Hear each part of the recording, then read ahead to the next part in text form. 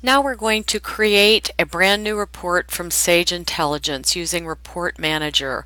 We're going to use the new table that we created previously in the connector, which gives us our GL chart of accounts information with net changes for each fiscal period. So when you open up the Report Manager, you will see if it's not opened up already, you can double click on the home and that'll bring up your tree. The Report Manager is organized in a series of folders, some which come with the product and some which can be created by you to organize your reports. So we're going to use this Agora folder. I'm going to double click and you can see some of the reports that are already in there. So I'm going to click on the toolbar and choose Add Report. So what is this? It's going to be a standard report, which in this case is just a single report. A union report would be where I combine multiple standard reports and create them so they run out on a multi-tabbed Excel spreadsheet. So you might have your detailed transactions on one tab and your trial balance info on the other. So I'm going to click OK. And I got to give it a name. So this is going to be GL net changes, and that'll be fine. So I'm going to click OK. Now I have to choose a table, or a container rather. The containers come up. These are all the containers that are created and exist in your connector. Some come with the product and the others are ones that you make if you own the connector module.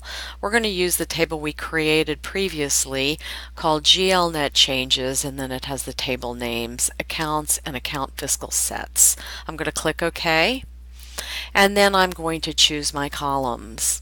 Now, if you looked at the connector video earlier, you would remember that we renamed the fields so that they would be easier to use when creating a report. So I'm going to click Account ID. I'm going to click Description, Fiscal Set Designator. No, I'm not going to click that because I don't actually need that to show. Fiscal year, and then all my net transactions. So we're going to click all of these, and of course my opening balance, and I'm going to click OK.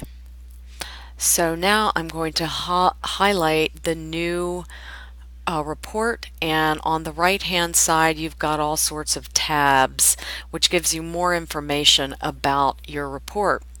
So the first one is properties, and you can give it a little better description if you want, so I'm going to do that.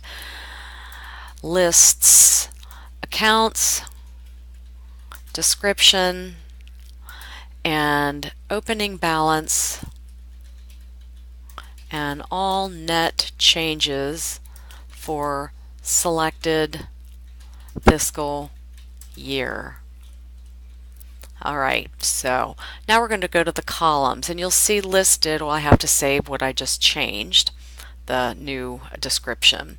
So here we are, we've got our columns, and you can see they're in kind of a weird, they're in a little bit of a strange sequence, so I'm going to move these guys up. It looks like I've got a typo here that I'm going to have to go into the connector and fix. You see I've got two net period 4s, so we'll fix that in a bit. I have a feeling one of them is actually net period 3. And actually what I'm going to do is I'm going to multi-select and move the whole block up. So now we've got all of our fiscal sets, and I'm going to bring the opening balance. That's going to be my first column. So now what do we want? I think I only want active accounts, so I'm going to choose active and is equal to, I'm going to click on the ellipsis, and I believe active is 1, so I'm going to choose that. Parameters are like filters. It is used to restrict your output, but it's set up so that you make the choice at runtime. So I'm going to go and I'm going to add a parameter for my fiscal year, and it's going to be equal to, I'm going to put in a default, and you can change this default at the beginning of each fiscal year. And to change, all you have to do is right click, choose properties, and then you would just edit that appropriately.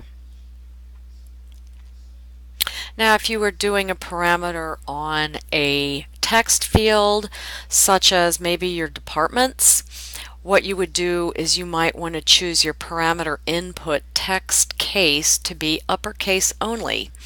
Because the data is stored in uppercase, you would want to make sure when you're inputting your parameters that you only get the uppercase, because otherwise you might get no data when you run out your report. And this just makes it easier for the person running the report. The next thing we're going to do is we're going to sort, and we're going to sort it by account ID. Whoops. Click and select OK. Alright, so now since I found that I had a mistake in my connector, this gives us a chance to see how to fix that. So I'm going to jump back into the connector in Sage Intelligence, and I'm going to double click on Enterprise, double click on SQL Server, Sage ACPAC Auto Connect, double click on that, and I'm going to find the table that the container that I created earlier, and it's this one here. I'm going to double click on it, and I'm going to find where I've got multiple period 4s, and I can see that this one's correct because the SQL statement is net period 4. This one, however, is net period 3, so I'm going to right click and I'm going to rename it, and I'm going to fix it to 3. And then I'm going to go ahead and go back to the report manager. So going back, you should see we're going to delete these 2 columns, and I'm going to re-add them, and that should refresh it. So I'm going to add, hopefully it's been refreshed, and it has. Here are my 2 fields. I'm going to click OK. So now you know how to fix mistakes, and I made another one. So I'm going to remove this one, and I'm going to add the appropriate column. There it is, 3. So now I'm going to just move this one up, and I'm going to select both of them and move the whole thing up into the appropriate location. Whoops. Alright, so we've got 1, 2, 3, 4, 5, 6, 7, 8, 9, 10, 11, 12, 13. Fantastic. Now we're going to test the report. We're going to run it out. So I'm going to highlight the net change report, and I'm going to just choose Run. And on the right hand side, my parameters are going to come up. I'm going to leave it at 2016, and I'm going to click OK. And it's executing.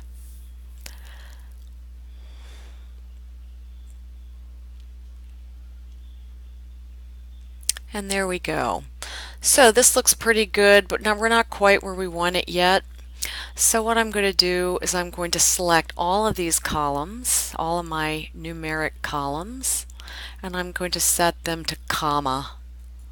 So now we've got, that looks a lot better. And maybe I want to make it, give myself a little nice looking heading. So I'll just make that blue, maybe make these fields bold. I can see here's the account ID.